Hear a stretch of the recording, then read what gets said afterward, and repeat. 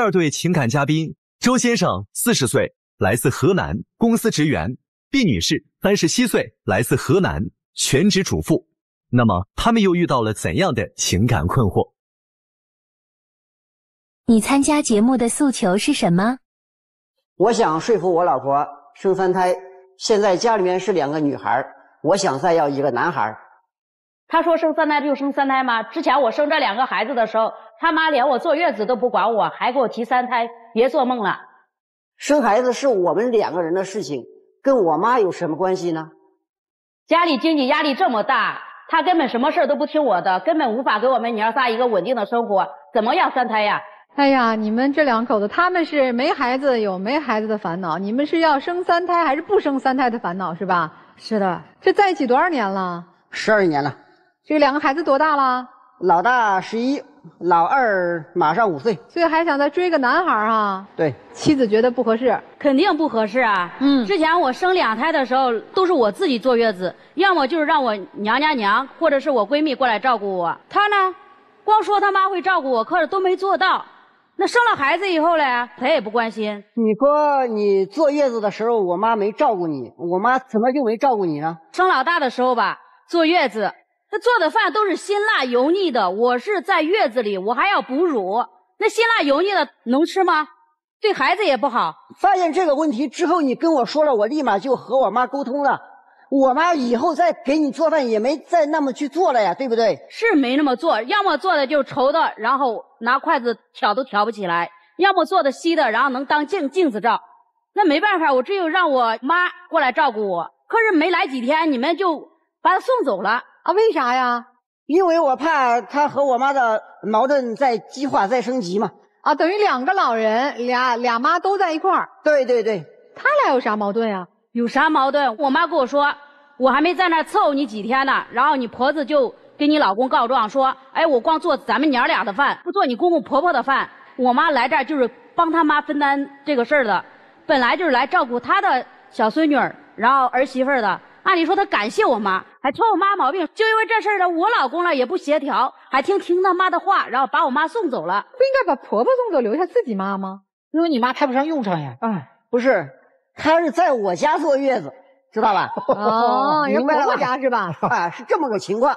其实呢，我媳妇儿刚才说的，部分也是事实，但是有一部分呢，也确实是她不了解情况。当时呢，我妈和我爸他们2个在地里面干活，因为都是夏天嘛。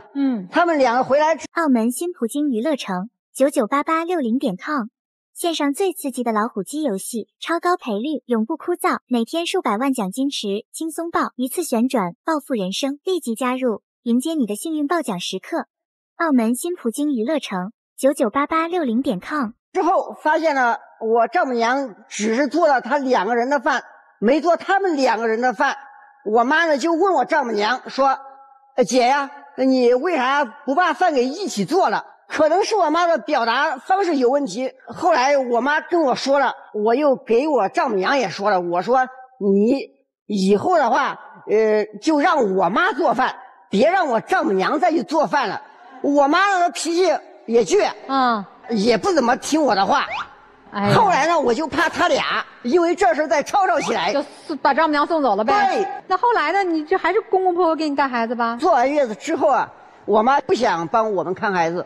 后来呢，我就给我妈说了很多次，我亲戚呢，包括我舅啊，也跟我妈也说了。在我大女儿11个月的时候，她终于同意看孩子了。然后呢，我媳妇儿又跟着我一起去外面挣钱去了。这不就是看了吗？对，从11个月看到6岁，看到你怀2胎是吗？是的。又不愉快了？生2胎的时候，我都想着第1个月子我没做好，然后身体落下月子病，我生2胎的时候也行。再生一个给孩子做个伴儿，然后最起码我这个身体再养养。人家说月子病月子养嘛，然后我就同意生2胎了。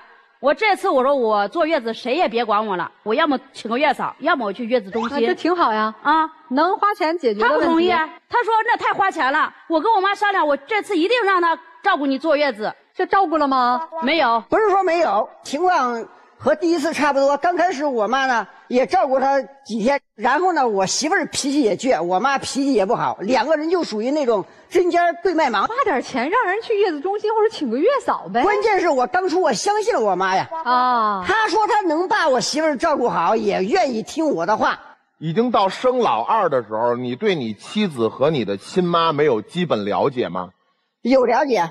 有了解，你觉得你妈妈跟你那个保证，你就真信吗？我是真信我妈，因为她毕竟是我妈。你是舍不得花钱，那你这婆媳俩月子里边就不愉快了，那这照顾月子怎么办？没办法了，我又给我妈打电话了，让她过来照顾我。照顾我这次我婆婆没有多事儿，然后照顾了我有几天，家里那时候呢也有点忙。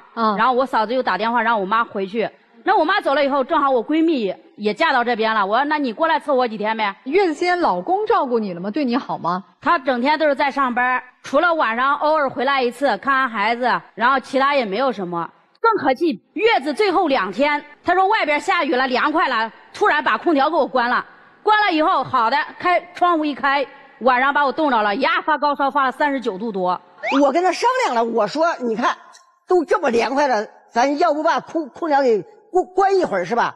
因为空调连续开了好几天了，知道吧？你是可惜那点电费？我不是可惜电费，我也没想到这个空调一关，哎，窗户一开，凉气一来，把他给冲感冒的，冲发烧了。发烧了之后，他就给我打电话，我当时正在上班了，他一说他发高烧了，我赶紧就回来就赶紧带他去看病。你带我看病不应该吗？你把我冻感冒了，应该呀。你就没说不应该，是不是？先受罪的是我，就是本来准备月子病月子治，结果第2场月子又落了个病，还发烧了，还比之前严重呢。是最近又提出来想追3胎的吗？也不是，等孩子大概也就是1、2岁了，他爸他妈还有他商量着说，没有男孩让生3胎了。我肯定不愿意生啊！之前我2个月子都没做好，承诺我了1个也没做到，就像给我画大饼一个大饼接着一个大饼。那你可以提要求嘛。我提了，提啥要求了？3胎？他说让我妈我爸给他2万块钱，给他钱了他就准备生，不给钱了就不生了，就啥意思？你看之前这2胎我都没做好月子，是不是？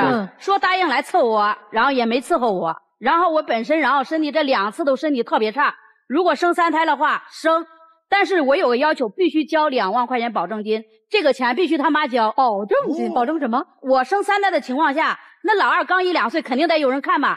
那我怀孕期间，我再看着老二，再管着老大，我是不是太累了？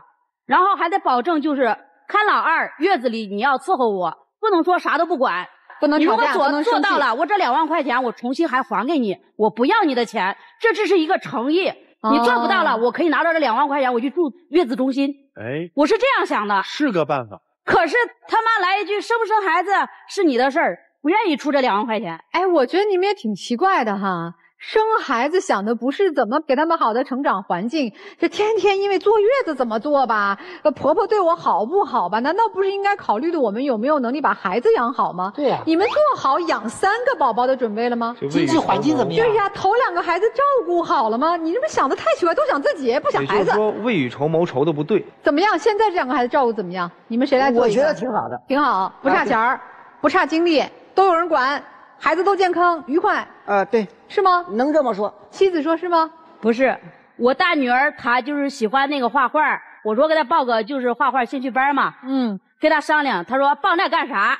她就不报，不舍得钱。别说你现在你在这地儿说报这个画画的班，你就是到天上去说，我还是不同意画。画画有啥用，对不对？中考也不考，我高考还不考。这个是特别典型的好多爸爸妈妈的一贯想法，不考的看不出结果的，短期看不出结果的这件事儿都不干。没关系，您刚才说出一个典型台词，我听得太多了。你知道这对他人生的审美会有什么样的提升吗？我现在我不说人生审美不审美这事儿，我孩子如果说喜欢画画，你可以在家里面随便玩随便画，但是你让我去花这个钱，我干嘛要花这个冤枉钱去报这个班呢？你老公是不是特别的就是在钱上很特别抠啊？看那钱就像看金豆一样。美术班他不愿意，说是没用。我说那孩子数学就是有点就是偏科嘛，我说给孩子报个数学补习班，这得考。他还说还不愿意啊，还不报。为什么？我女儿数学并不是说学的一塌糊涂，我感觉她数学学的挺好的，因为我女儿她的成绩在班级基本上是前2名，知道吧？他老感觉我女儿学习那是综合成绩啊，数学有点偏科，好吧？数学多少分平时的话96、7，但是这次考试考的稍微差一点，考上70多分，就因为你不报班，考2道题70多分没做完，考了75分。这是学习嘛，可能教育理念不同哈。其他方面呢，对孩子们的生活照顾呀，生活照顾，这是老大，这老二你别提了，老二生病。生了1星期，然后感冒发烧来回反复，我这也不行啊！我要不你带他去大医院去检查一下？对啊，人家不愿意上大医院，怕花钱。确实是怕花钱。哎呦我的天，看病都不怎么愿意花钱看的话，那对于改善生活质量啊，这看病些他也舍得花，但是不是为我女儿花，那他为他老爹花舍得。从我们结婚到现在10多年了，刚结婚的时候我都跟他说我爸身体不好。腿走路不方便，当时我爸还年轻，对不对？还能正常走路。现在我爸髋骨有问题，医生的建议是做个髋关节的这个更换。刚结婚的时候就跟他说过，他说那时候花钱太多，家里面也没钱，就不做了。结果我一直提到现在，我爸现在走路都成问题了，知道吧？需要拄着拐杖才能勉强去走路。我跟他说要给我爸做这个手术，他那就是死活都不愿意出这个钱。先生，你要真孝顺，你妻子不同意，你硬换，这不行吗？我当不了家，我花钱我都要找他。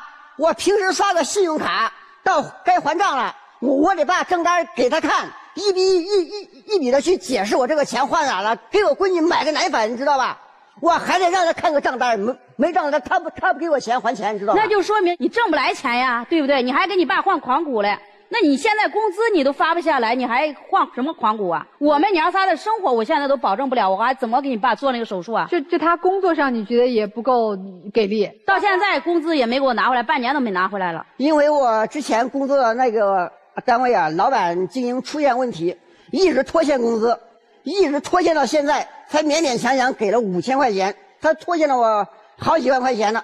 那我让你换工作，你不早点换，发不下来工资还不赶紧换，还在那耗什么啊？我怎么没换呢？是不是？换了1个月又不干了，不干了，我让你重新找工作，你不去找，你说我还得回去，要不然的话，这钱不给我了，怕人家给他钱又回去耗着。我确实是担心呐，不是说2、3千块钱我不要就不要了，对不对？好几万块钱，我真不回去了，他不给我了，我怎么去找他要这个钱呢？对不对？理解啊，咱先不这么置气啊，咱先把主要一个这么大的要背到5年级，就为了省钱呗，就为了省钱。书包那你背了好几年，是不是？要么带子断了，要么这个角落磨破了，我都给他缝补。我这孩子大了，该上6年级，我说孩子这次考个第1，你要不奖励个书包，人家不愿意换，说换了钱干啥？这钱不是你管吗？要换你就换了就行了呗。你不知道我们家情况，当时我们结婚的时候说了，钱是交给我管，但是花钱的时候必须得跟他商量，如果不跟他商量，我偷偷的我给他买回来了，他要给我生气。他有没有偷偷花过钱？他背着我偷偷藏私房钱，还说什么钱都交给我了，咋回事？藏私房钱是我们就是老二做满月酒的时候，然后他说钱不够，他向他同事借了，我相信他，然后出了月子，然后我就把钱给他了。多少钱？2000。然后2000我给他了，我那你去还你同事吧。然后他拿着钱出去转了一圈回来了，我钱还过了，我就伸着手，我证据呢？小票嘞？你还钱最起码有一个小票。他说没有。首先啊，这是2000块钱，不是说2万，更不是说200万。我朋友关系那么好，对不对？我问他借个2000块钱，他把钱给我了，我还给他就行了。难道我还我朋友钱，我还得录个证据吗？对不对？我还得打个小票吧？所以没有证据证明了什么？没有证据啊！我女人的第六感，我肯定说这钱肯定得私藏起来了。我说你要是不给我拿出来这2000块钱，要么你给我拿证据，要么咱俩就没法过。所以先生，咱综合评估一下哈，你们家这小到小书包5年不换啊，大到说这2000块钱，他觉得你藏了私房钱。就是这生了3胎，财务上岂不是会有更大的麻烦吗？咱先不说咱有没有这钱哈，你是准备生了3胎也5年换一个书包吗？生3胎的时候让他用老二的书包就行了。老大新书包都不换，老二想去哪儿弄的书包啊？你肯定是老二用老大的，老父亲的这个手手术还做是不做呀？如果说他这边同意了，我肯定是要做的。我们2个一起赚钱嘛，对不对？我咋赚钱？你妈又不扛孩子，2个孩子现在一直都是我看着，我上哪儿去赚钱呀？你吧工作又不稳定，但是我老二马上就要上小学了，上小学之后我妈就可以帮他看孩子了，对不对？生出来老3了，老3得宝妈看，你父亲要做手术，那你说谁跟你一块赚钱去？你那边还要去要尾款，是不是？你这个3胎生不生，我觉得其实现实都摆在眼前了啊。对呀。我问个问题啊，就你们的核心诉求，接下来到底干啥的？妻子来干嘛的？让老师们调解一下，就是不想生这个3胎。哦，先生呢？我是想生这个3胎。啊，你们其实诉求就是生不生3胎的问题是吧？对。听完他家情况，您2位建议他们生3胎吗？我一听啊，我跟你说，脑袋都多老大，这不能生。就是你人无远虑，你必有近忧。你现在2个孩子生活也没过到说有多优越，对吧？媳妇儿想要的你都满足不了，完了呢，你还想要生3胎，先把你自己男人先做好吧。你就跟你一比较，我觉得我老公真挺好。哎呦我的妈！最起码他能保证说，我想要我想买啥就买啥，我想吃啥就吃啥，我穿啥就穿啥。你算了吧，妹儿，那个听姐的，不能要，真的。所以对比一下他们家生活，你们家相对简单很多哈。是吧？对，他也觉得幸福了吗？这不多陪陪太太，你家就更完美了。对，听听我们老师的建议吧啊。首先，我觉得这个你们家的问题，是不是有钱了之后这些问题都能解决了？相信你也明白这个道理。那我们现在既然没有钱的情况下，我们还又要去要一个孩子，那是不是会脱掉你其他孩子所能享受到的生活待遇？就比如说像您对钱来说可能会比较细致。你觉得你现在理财的概念是对的吗？当然是对的，这钱肯定是要省着花，而不是说来铺张浪费。7座车，关键是我接着说，对，张老师你接着说，没有，我就说这7座车。这样雷老师提出的概念，首先7座车，我理解你说的未雨绸缪了，等孩子长大了之后怎么样？那现在呢？包括车子折损的价格呢？是不是现在是你的刚需品呢？这都是考虑范围之内。你现在对于钱的这种理财的方式，会对你的个人的一种生活体验，你们2个个人生活体验一定是不好的。那因此家庭出现了矛盾之后，对孩子子女他们对于金钱上的概念形成了很大的落差。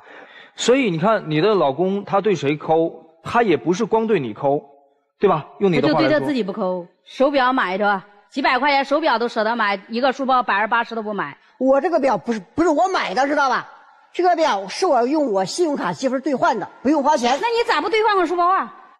上面没书包，你没。好了，这不说这些细节。好的。我这个表兑换才298块钱。那你书包多少钱嘛？咱们不计较这些好不好？您说的这个意思我是能理解的。其他的意思没有了。最根本的一个意见，如果在于我这儿，你现在不适合要3胎。如果你未来你发展更好了，你们再去考量，这是你们到时候水到渠成了，都不用纠结了，说不定就要了。你把你自己赚钱的能力提升，这是我的建议。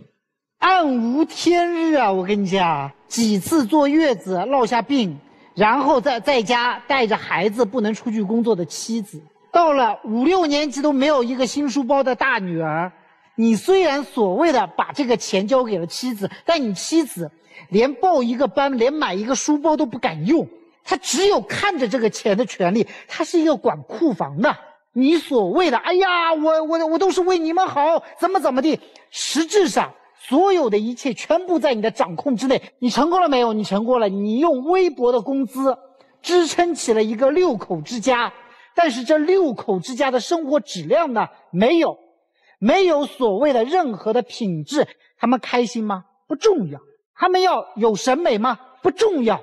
他们需要有爱好吗？不重要。所有一切都不重要。重要的是什么？重要的是我要有个儿子。你配吗？你不配。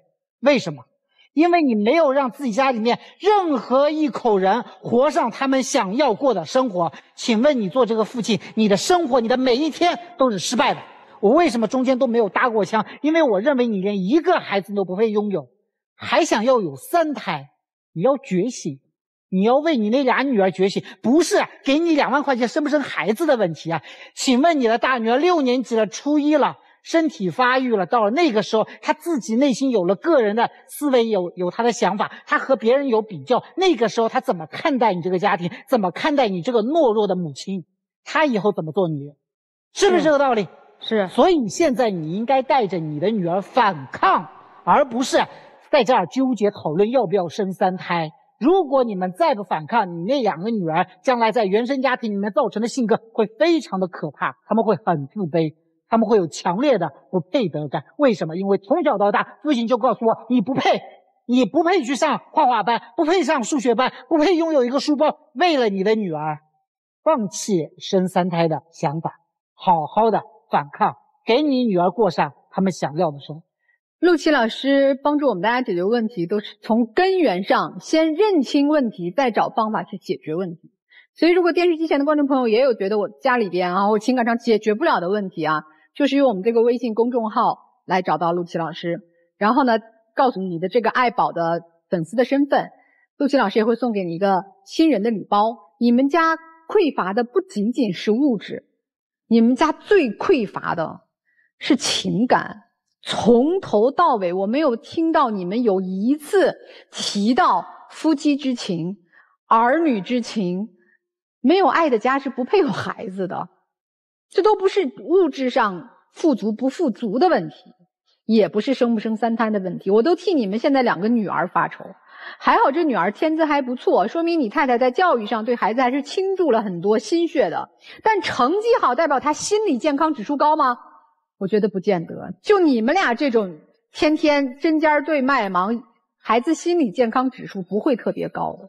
我觉得是一个你们需要警醒的时候先去抬眼看看你们的2个女儿，她们开不开心，用什么样的养育方法让她们开心。女儿可以5年用一个书包，就用一个，没什么大不了的，但是我能感觉到我爸我妈给我的十足的父爱母爱，书包算什么呀？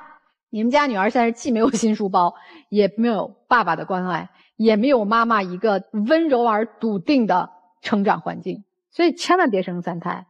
先看看自己的家怎么才能让它是一个和谐的氛围，有利于现在的2个孩子成长吧。我甚至觉得你们俩夫妻之间都没什么夫妻情分，就是搭伙过日子。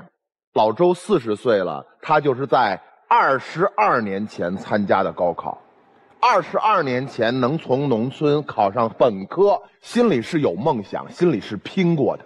我到今天，我的生活依然紧巴。我再去拼一次，还有一次青春吗？没有了。我拼过，真拼过，不容易，老周。所以，如果我有一个儿子，我不服我想再试试。想过这事儿吗？想过。想过。女儿为什么不行？你看这儿坐5个人，我们4个男的都听他的。我们那制片人站出来，我们看一眼，男女女的。我们制片人也是女的，你说我们4个男的就听这俩女的的，女儿怎么就不行呢？再说了，你怎么就肯定老3是儿子？对呀，这种可能性都有。我就是告诉你一件事儿语数英3科，3主科。小学的女生语文小学以记忆为主导，成绩不错。英语小学的女生以记忆为主导，英语这一科也是要背单词、背大量的记忆的，成绩不错，说明咱们家女儿学习态度很好。唯独有一科需要理解的，就需要那一点，悟了这分我就拿了，没悟这分我就得丢。所以呢，咱家那女儿可能就是真的需要多一个老师多给她讲一遍，可能就需要这点事儿。女儿也一样的，女儿有可能比儿子有出息多了。你对面做一大哥，一辈子开了一建筑公司、装修公司，挣多少钱不是如数得给人交了吗？我觉得老公并不是非常重男轻女他对2个女儿其实也挺爱的，老婆呢其实也挺听老公的话的。你们缺乏什么？回头看看咱赞助商念那个广电什么家，慧家，你们就缺点智慧。现在日子是挺难过的，老公一个人挣钱，对不对？上有父母，还生着病，下有2个娃，中间还有一个没工作的老婆，对吧？压力很大，省钱是应该的。但你省哪儿了呀？那个空调开几天能费多少电，对吗？都开了3天了，再多开1天不行。开了窗户得怎么样？老婆生病了。刚才雷老师说了，你大学毕业，对不对？不容易吧？但是那你获得的是知识。但是知识转为智识，智慧的智，见识的识，您差了好多哟。真的要不工作了，就跟那个老板耗。拜托，有2个字叫什么？叫法律。通过法律途径，这事儿不需要你跟他耗。你耗了多久？你告诉我。耗了有差不多半年吧。6个月没有收入，你们这个家能支撑得起来吗？这对这个家是一个打击对不对？所以说我们要智慧，好不好？尤其跟老婆、跟父母中间，你得做一个缓冲带呀，他们之间矛盾你得来解决呀，对不对？